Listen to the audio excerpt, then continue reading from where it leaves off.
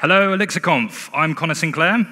Today, I want to share a really interesting idea with you, how Elixir's language features and just a sprinkle of metaprogramming can turn ordinary Elixir modules into live, LLM-ready, dynamic functionality, all with just a single line of code. Sound completely crazy? Well, it is, so let's dive into it. Just a bit of background first. I work for Multiverse. We're an edtech unicorn based in the UK on a mission to build an outstanding alternative to university and corporate training. We partner with top companies to deliver world-class digital apprenticeships across data, business, and tech.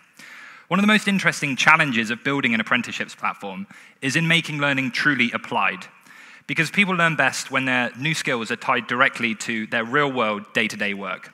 And that's exactly the problem that Atlas, the product that I work on, is built to solve.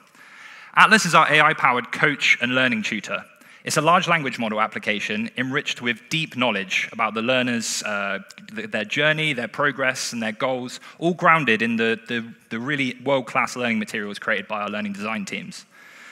This transitions us nicely into large language models. So you've all undoubtedly heard of them at this point, and I'm guessing that some of you have probably used them as well. But just to put a definition around it, an LLM, as I'll refer to them in this talk, is a neural network trained to predict the next token in a sequence. You can think of it like a token predicting machine. Like you feed it a stream of tokens, where a token is a word or part of a word or just a few characters, and it will run that through its internal model and output the next most likely token in response. So it's tokens in, tokens out, just scaled up until it feels like intelligence. When building applications on top of large language models, you structure the interaction as a conversation, a sequence of messages in a chain. The first message is the most important, the system message. This defines the overall tone, rules, and behavior of the conversation, setting the foundation for how the model will respond. You can also include any important context here, stuff about the user, or like stuff that should be known about in the actual in the conversation. So after that, once you've set your system message, you then add each user message to the chain, and the model will respond with an assistant message in response. In Elixir, we have the Langchain library for interacting with LLMs. I found Langchain to be powerful and really thoughtfully designed, and really does make working with LLMs in Elixir seamless. As you can see from the basic example in the Langchain docs, Elixir syntax is actually a perfect fit for building these LLM chains. First, we create a new chain and specify the LLM we want to use. We then add a tool to the chain. I'll explain what tools are shortly. And then we start adding messages to the chain. First the system message, and then the user message, before finally running the chain and getting the response back from the model. Langchain gives us a common interface across multiple LLM providers. There's plenty you can choose from. There's OpenAI, that's the company behind ChatGPT. There's Anthropic with their Claude models. Gemini from Google. Ollama lets you run models locally. There's Bumblebee for Elixir-flavored models as well. And also Mistral, which is an open-source French model, although the rest of the models will speak French to you if you specify it in the system message. OK, so tools, sometimes called function calling. These let you add additional capabilities to an LLM. It's a crucial concept in making LLM applications agentic, giving them the ability to take actions in the world. In a functional programming sense, it's where the side effects happen. It's where the model can trigger real-world operations rather than just generating text. So in Langchain, defining a tool is really easy. Oh, I've skipped a slide and we need to see it. Very important. Here's how it works. We've got AI-generated Jose to show us. As part of the system message, you provide a list of tool definitions. Those are descriptions of the functions that can be invoked during the interaction with the LLM. When the model decides the tool's needed, it responds with a specially formatted message asking the application to run that particular tool. So then back in the application layer on your server, you execute the tool, and the result of that execution is passed back to the model to produce its final augmented response, now like enriched with the real-world data from your tool. In Langchain, defining tools is really straightforward. Using the function struct, you provide a unique name for the function, and the most important part, a description.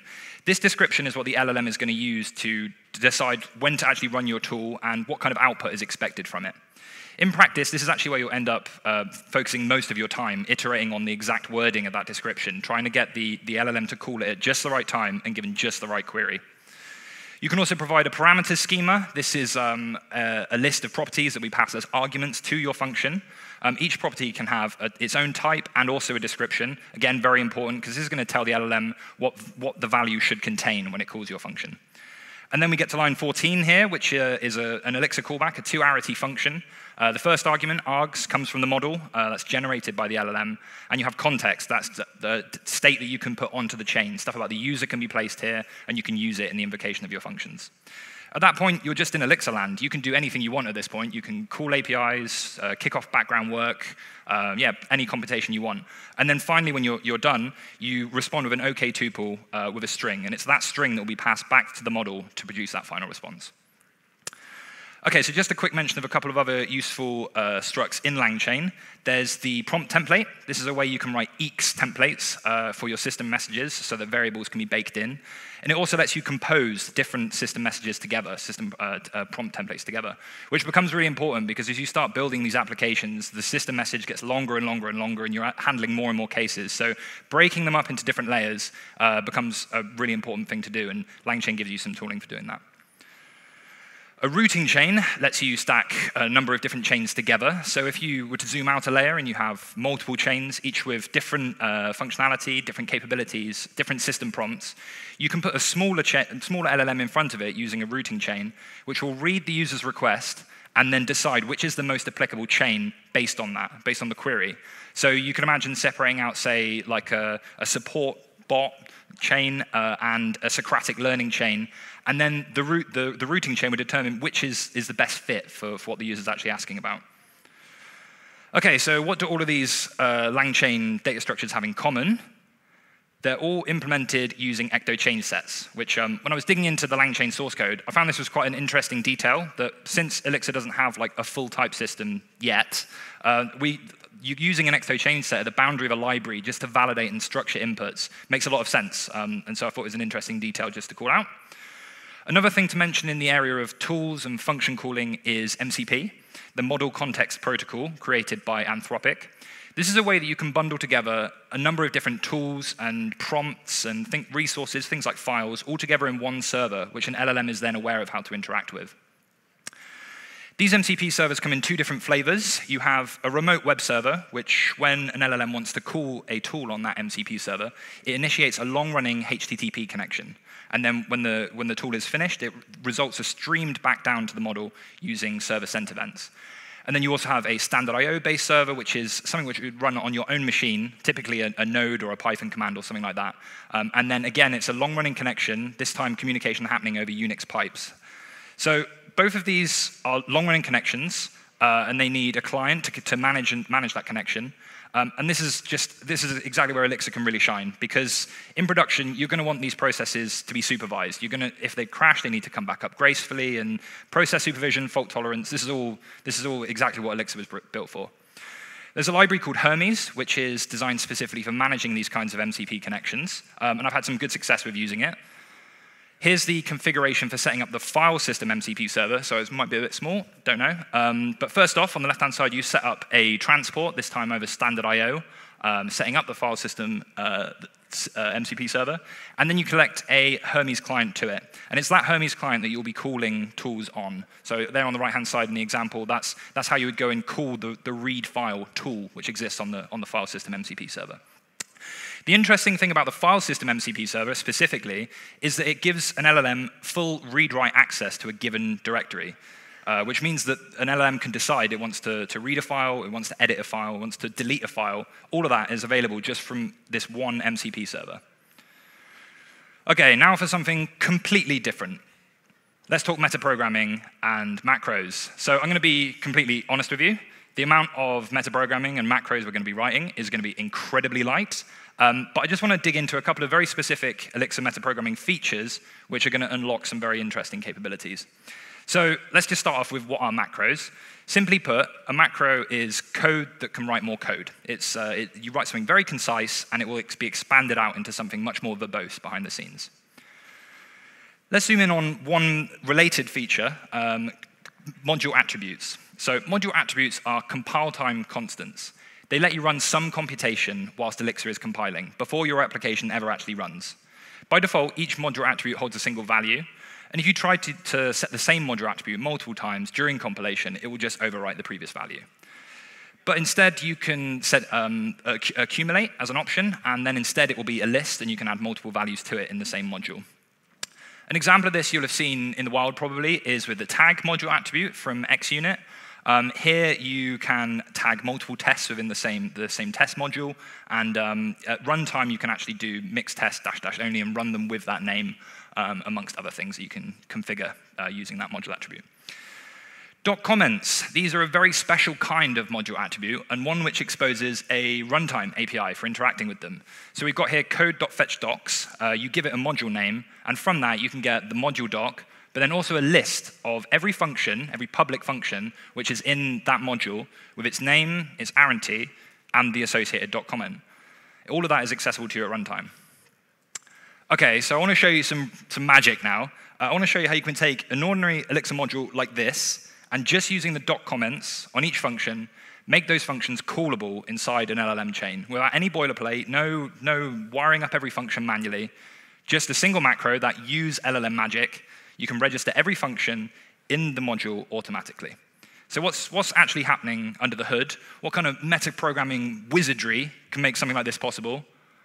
It's actually shockingly simple. It's literally just this 9-line block. You set up a using macro, and then you quote this very special magic is real function back into the calling module. So quote is like copy and paste. It's like, take this block, and then wherever this macro is called, paste it as if it was there. So the resulting module might look a little bit like this. That's how you could imagine it. It's just magic is real is just placed here instead. So why magic is real? Well, it could be called anything at all, but the naming of that particular function is unlikely to clash with anything you're going to have written in your own systems. So it seems pretty safe to avoid overwriting anything. Okay, so then how do we consume these modules that now expose this special function? Well, I have this getFunctions function. Sorry about the amount of times I'm going to say function over the next few minutes, but that's unavoidable. So first off, I'm loading every single module into the running Beam instance. And I've had some discussions here at the conference about whether this is actually needed, and it might be that in production this isn't the case, but I've only been running my demo locally. But basically the Beam is, although Elixir is compiling all the modules which are specified, it's not actually loading them at runtime because it can't see that they're directly invoked. So, but you can use this escape hatch to just go through and get every single module in the application spec and ensure that they're loaded. And then we iterate over every module that is in the system, and we look for any which have the magic is real special magic function. And from there, we can just do code.fetchDocs on it, so that we get all of the function docs. And then I'm just skipping a bunch of the unwrapping, but you can see that because we have a list of these functions with their name, arity, and the doc comment, we can form Langchain functions out of them. So the name will just be the function name. The description, that'll be the doc comment, which we can put in there. We know how to call it because we have kernel.apply. So we already have the module name, we have the function name, and then the arguments can just come from Langchain. And then you're probably wondering, okay, but what about params? In my example, I've just got another block within the doc comment that's just like another heading, a bit like you've got examples for your doc tests, which is just parameters, and then like a list of like name, type, description. But you could do that in a bunch of different ways. That's not really that important. Okay, and so then how do we consume them? How do we add them to the chain? That's very easy. We just do add tools and then just call those get functions. And then like that, any module which has specified that macro will have all of their functions added as tools. Simple as that. Okay, so we should probably see it in action, I suppose. Let's get that out of the way.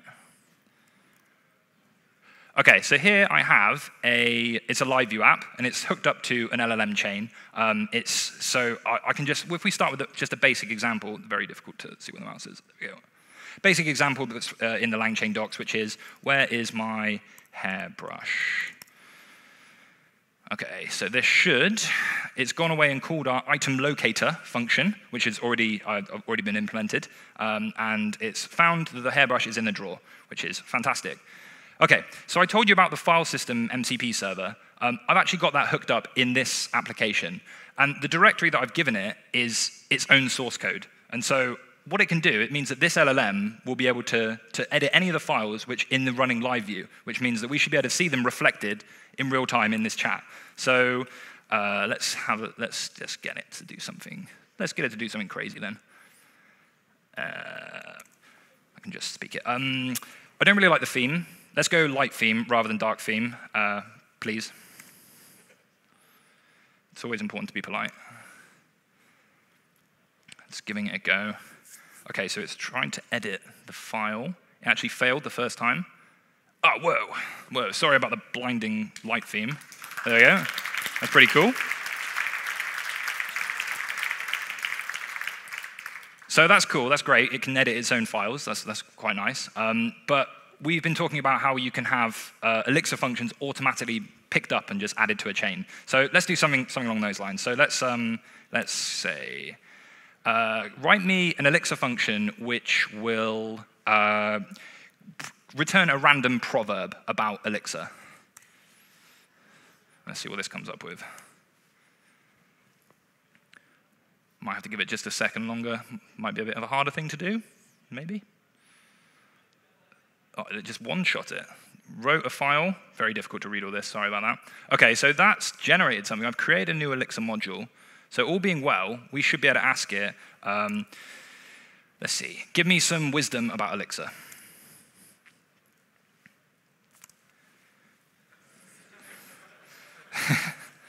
Voice to text is good. OK, so it ran that function that it had already written, and it said, immutability changes the world without changing the data. OK, I guess that's some pretty good wisdom there. OK, let's try something else then as well. Let's say, write me a function which will trigger confetti to be shown on the screen whenever the user mentions success. There we go. Let's see how it does with this one.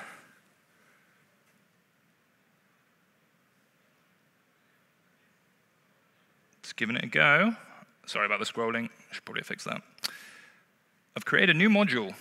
OK, brilliant. That sounds like a success. Why am I typing it? Could have spoken. Oh, well, there we go. Whee! Confetti. Nice. Nice. Good fun. OK, so let's get this going again. Sorry, very hard to get the mouth to work. There we go.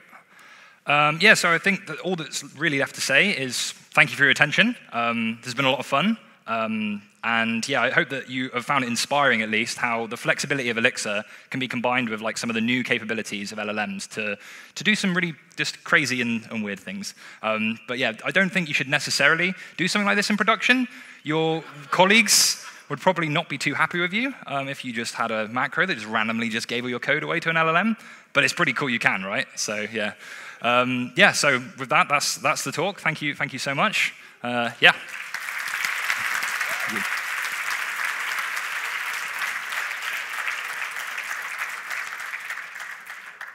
Great, thank you so much, Connor. I have a question for you. Okay. Have you had any problems with like the indeterministic parts of the LLM, and do you like put any safeguards around that to try to get a somewhat consistent response? There's no such thing as a consistent response for LLMs, it seems like. Yeah, there is. Yes, it's a huge problem, and this is where you end up iterating so much on like the natural language interface into these things tends to be the thing you spend way more time on than writing any code at all. Just tweaking the system prompt and trying to put those guardrails in is actually it's quite a hard problem to get right. And yeah, tooling is still coming out that sort of like is helping to like in production settings to really refine down and make sure that certain things are only that it's always responding in a certain way, like different techniques for testing, but it's still kind of a bit of a wild west while we're learning these capabilities at the moment. And yeah, it's difficult, I think is the answer. Yeah.